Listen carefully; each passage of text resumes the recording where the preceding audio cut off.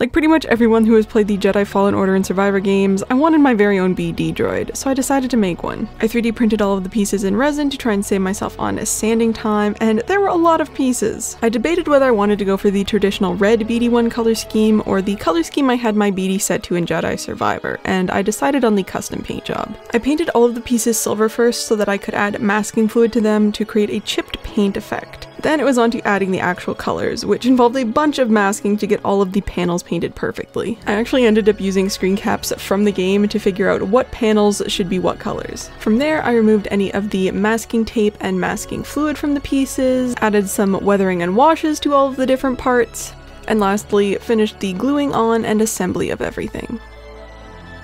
And here's my finished BD Explorer droid.